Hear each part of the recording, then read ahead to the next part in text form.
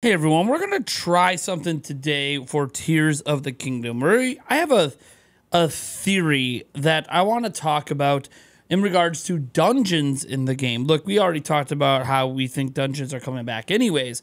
However, they're probably coming back in a different way, and I think I have some evidence to show that we are going to get themed dungeons in Tears of the Kingdom. Now, I want to note that this is definitely entering not just in the speculation and theory territory, but spoiler territory, because we will be referencing things from the Zelda art book that leaked. I do not want you guys to watch this video and be spoiled in any way if you do not want to see or hear about these art book pages.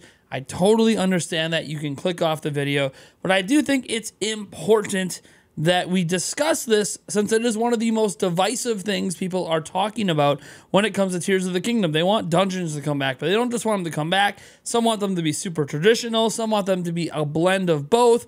And one thing that almost everyone can agree on is that they would like to have different thematic elements in the dungeons. So before I dive into this thought process and theory and provide the proof, I want to remind you that we are giving away a collector's edition of Tears of the Kingdom if we can hit 100,000 subscribers by the time the game comes out. So what are you waiting for? Hit that subscribe button and let's jump right into this theory.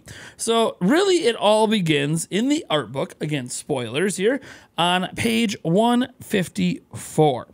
That page seems to display what looks like a dungeon of sorts. It's a room, it's lava filled. It definitely looks like maybe this is a Death Mountain dungeon or some other crazy fire style dungeon that you enter. And what's interesting is we see something that resembles something that I think is similar to Breath of the Wild. If you remember the Divine Beast, you had to do 4 or 5 terminals in order to gain access to eventually fight the bosses, right? Well, in here, we see a door that has 5 of these face figures seemingly holding a chain that is preventing a door from opening. And we see an image here that shows that those can be activated, those mouths holding the chains, to open up and let go of the chain. And in doing that, it naturally should allow you to open that door and fight the boss. Now, this is a very similar way to Breath of the Wild with the 5 terminals,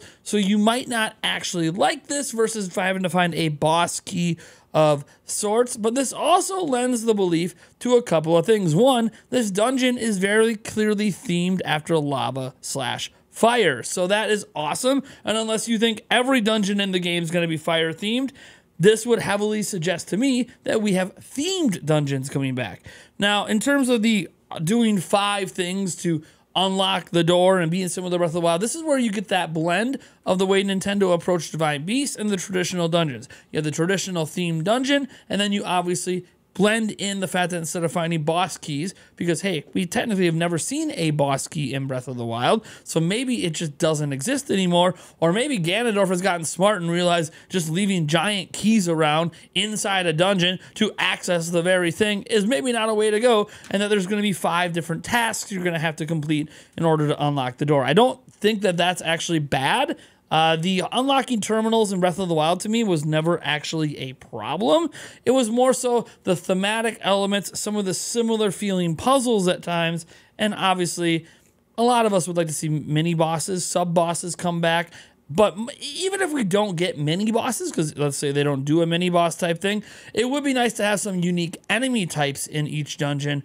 But more than that, how about unique bosses? That's the big thing. You can create a nice sprawling dungeon that makes us have to do 5 different things in a non-linear fashion. I'm cool with that, but the boss fights need to be epic. The reward at the end needs to be this amazingly epic, one-of-a-kind boss fight like we gotten in pretty much all other Zelda games but Breath of the Wild. So as long as we get that payoff with the boss fight and the dungeons are all uniquely themed with their own style of enemies and their own style of puzzles, I think I'm okay with this concept. Now again, we can't definitively know that this is a dungeon, but it seems pretty obvious to me from these art book pages that they are indeed a dungeon. Now this might worry some people, of course, that do not like the way Breath of the Wild did the Divine Beast at all. You don't like the openness of solving them in any order and having to do 5 things to unlock a door. I get you. I understand that.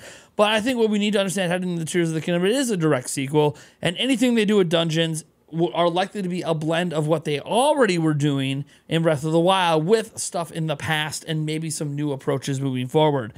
Dungeons are extremely divisive, I think, in Tears of the Kingdom, but also important to many different people. So, and again, this is just one type of dungeon. Maybe it's possible that we are not going to do a 5 thing in every dungeon. Maybe it's just this specific dungeon does that. Other dungeons might do it in different ways. That would be really cool as well if the dungeons become unpredictable. In the past, all the dungeons have always been predictable. Like, we could talk about how in, Breath of the Wild that, the dungeons felt samey, had the same aesthetic, similar style boss fights, at least aesthetically. And I understand that. But honestly, all dungeons in the past were pretty simple too. Or similar, right? A lot of the puzzles might have some unique elements, like maybe you're pushing blocks in an ice cavern, or you're, lighting torches in a volcano or something. Like, yeah, sure, there's some unique aspects to some of the puzzles, but ultimately you're going to a mini boss, you're finding small keys to progress, you're trying to find the boss key, you're trying to find the map and the compass to fight a big boss at the end. The structure of each dungeon was pretty similar. How we conquered that structure would be different, but the structure was similar. So it actually would be neat to me if Nintendo decided to explore this idea of blending old with new, not just together in the same dungeon, or not just trying to form a new concept for a dungeon, but what if each dungeon in Tears of the Kingdom fundamentally ends up completely different from prior dungeons? You can have a traditional style dungeon. You can have a more Breath of the Wild-esque dungeon. You can have a combo of the two. You can have a brand new style open air dungeon. There's a lot of really interesting concepts here. I think Nintendo could potentially explore with Tears of the Kingdom, because I do not think they're just going to completely revert back to what dungeons used to be, because that doesn't really seem to jive with what they did with Breath of the Wild and what we've seen so far in Tears of the Kingdom, where they're trying to do new things. I also don't think they're just going to look at Breath of the Wild and just copy paste, because again, then it's not a game able to stand out on its own. And they said they had so many unique ideas, that's why they made this game. And I believe a lot of those unique ideas apply to the approach to dungeon design. So I'm very curious, but I do think we have evidence at least of a dungeon to say a dungeon does exist. Look, there's a lot of images in the art book and a lot of things that we could speculate as a dungeon, but this is like the one page that really, to me, it's a dungeon. It's very clearly, to me, some sort of dungeon. You must accomplish tasks to progress.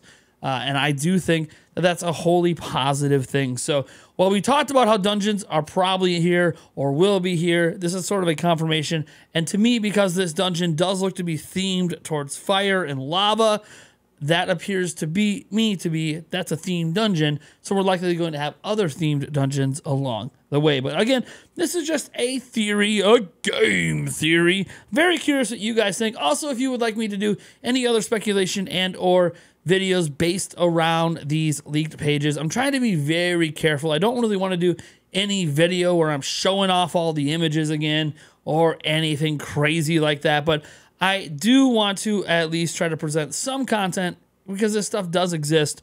And honestly, I did look at it clearly and I want to talk about it. So I make videos on the things I want to talk about. So I want to talk about it, and I want to know if you're okay with me continuing to do so. Thank you guys so much for tuning in, and I'll catch you in the next video.